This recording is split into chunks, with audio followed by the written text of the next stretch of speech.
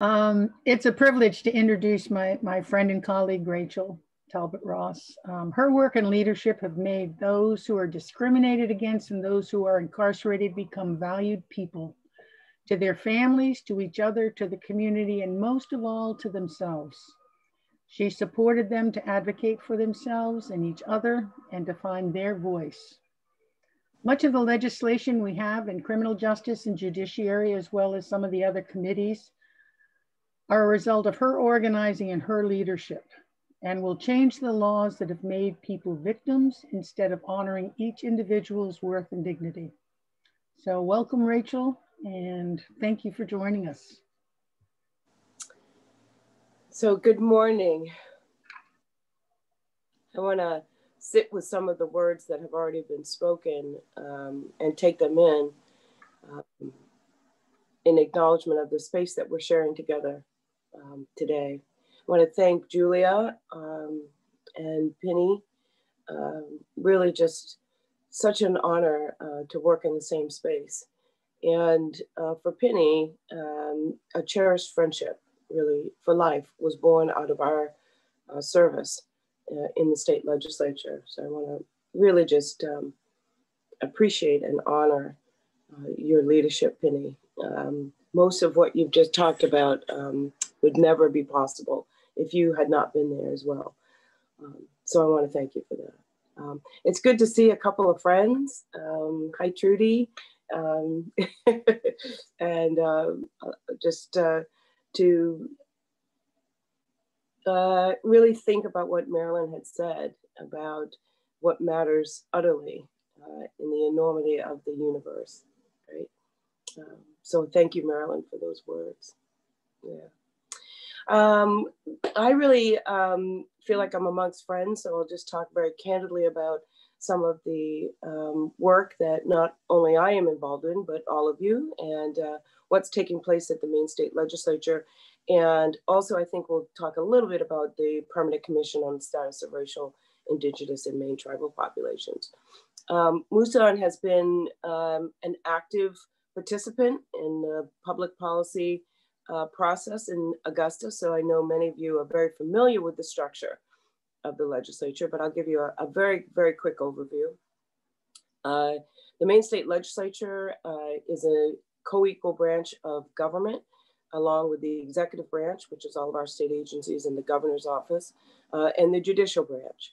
But we are all co-equal branches of government. The Maine State Legislature is comprised of two chambers, the Senate and the House. It totals 156 members. We are led, if you will, in a traditional sense, structurally, by a legislative council. That legislative council is kind of like an executive committee for an organization. The Legislative Council is chaired by our presiding officers, the Senate President, which is Troy Jackson, and our Speaker of the House, which is Ryan Fecteau. From there, Leg Council members make up leadership. You've got the majority and minority leaders of both parties, the Democratic and Republican Party. So there's about 10 people who serve on this executive committee for the Maine State Legislature. And I am proud for the 130th legislature to be able to serve as the assistant majority leader in the House and a member of Leg Council. There are 18 committees that comprise the 18 joint standing committees, I'll say that, that comprise and make up the Maine State Legislature. And because the Democrats have a trifecta, which means we control the executive branch, the Senate, and the House, all of the chairs of our committees are Democrats. The Senate chair and the House chair are Democrats. When I first started in the Maine State Legislature 4 years ago, 2 terms ago, the Republicans were in control of the executive and the House. And so there was a Senate chair that was Republican and a House chair that was Democrat. But since we have the trifecta, we co-chair each committee. A really good website for you to look at the list of committees and who's co-chairing those committees. The members of those committees are just at thelegislature.maine.gov. I would encourage you to check that site out because the best way to stay informed about all of the legislative activity is to go on there, pull down the list of committees, and then sign up as an interested party on any one of those committees that MUUSAN will be monitoring this legislative session. By signing up to the interested parties list, you'll be able to get real-time information on bills that will be discussed and the agenda. And you also get access to any reports or materials or information that have been distributed to legislators. And so it's really important if you're interested in criminal justice to go on there and sign up for the interested parties list. The way, that we will be doing things will be different this time around, right? And I think that after Wednesday's events that they may even get further restricted. But the, themes for this state legislature, are really what's on your minds right now. The overarching themes for this 130th will be a response to the pandemic. And when I say the pandemic, I mean relief for COVID, absolute relief for the harm and the suffering of COVID has unleashed, and systemic racism. Embedded in systemic racism is, of course, tribal sovereignty. So the overarching themes that will guide at least the Democratic agenda, and I have full confidence that it will, is relief and looking at systemic racism. The way that we're actualizing that right now in real time is on Monday. The presiding offices, Senator Jackson and Representative Fecto, are holding a press conference that will announce LD1. LD1 is an omnibus package for relief of COVID. And I think you'll find in it, you will see that the legislative initiative for COVID relief is really seen in the governor's budget. She just released yesterday. And at some point, I'd love to come back and talk to you more about the governor's budget. But you'll see the legislative bill, LD1, and then you can see where the governor in her biennial budget is also covering through federal relief funds of totaling about $7.6 billion is coming into the state. You'll see that matched. So LD1 is around COVID recovery. LD2, which will be released later in the week, I'm pleased to say, is a bill that requires the inclusion of racial impact statements in the legislative process. So you are going to see the optics are LD1 is COVID relief, we must, right? LD2 will be to institutionalize a tool that gets at structural racism. We are now going to analyze data so that whenever a bill is put forth, we get to look at where it lands in terms of disrupting racial disparities. Will it further the disparity? Will it keep the disparity at the norm? Or will it help us decrease the disparity? This is an essential tool, like a fiscal analysis or like an environmental analysis. We are now going to do a racial analysis so that moving forward, we're not continually to adopt racist policies that only fuel a disproportionate impact for the most marginalized in our state. At some point, I will introduce another form of an impact statement, which is really around gender bias, around socioeconomic status, so that we can begin to analyze in very real terms, data-driven terms, looking at outcomes, how we are to adopt policy that doesn't further the harm. But I didn't include it in this particular bill because we like to scapegoat race, right? I mean, I think that with the unfortunate events of Wednesday, and I sobbed in my home As a Black woman, I was sobbing and grieving. I was checking on my child who's nowhere near Washington, D.C. My mother was checking on me as her daughter throughout the day, nowhere near Washington, D.C., but the fear and impact and magnitude of this puts, it re-traumatizes you. As a Black mother, I got re-traumatized, and I feel the grief in my bones. So this work is really critical right now for us to not take our eyes off of that. I really feel like in some ways after George Floyd's murder and all of the daily, the world responded. And then came a time when all of a sudden it went away again, right?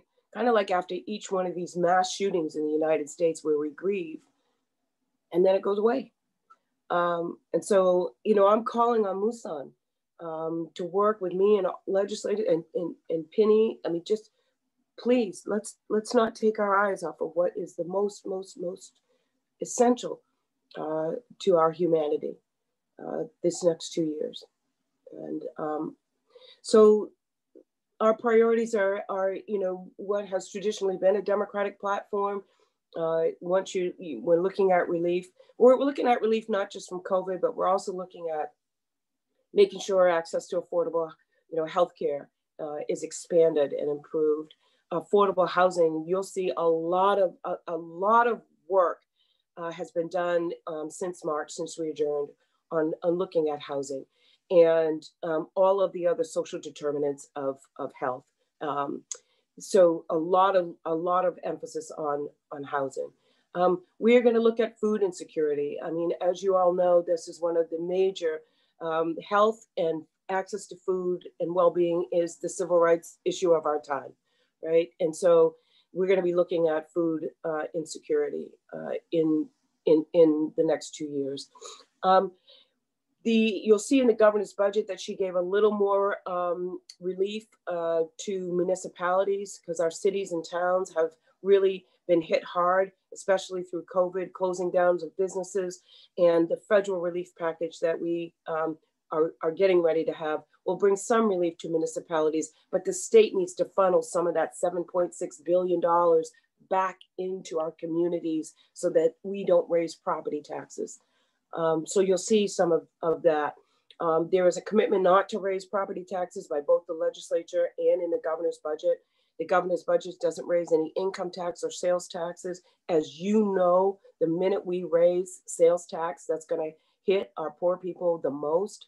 So there's no increase in income or sales tax. The two reports will help frame and shape some of the legislature. There was recommendations by the Economic Recovery Committee. I'm not sure if you all have that report or access to that information, but that's the Governor's Economic Recovery Committee. You'll see that.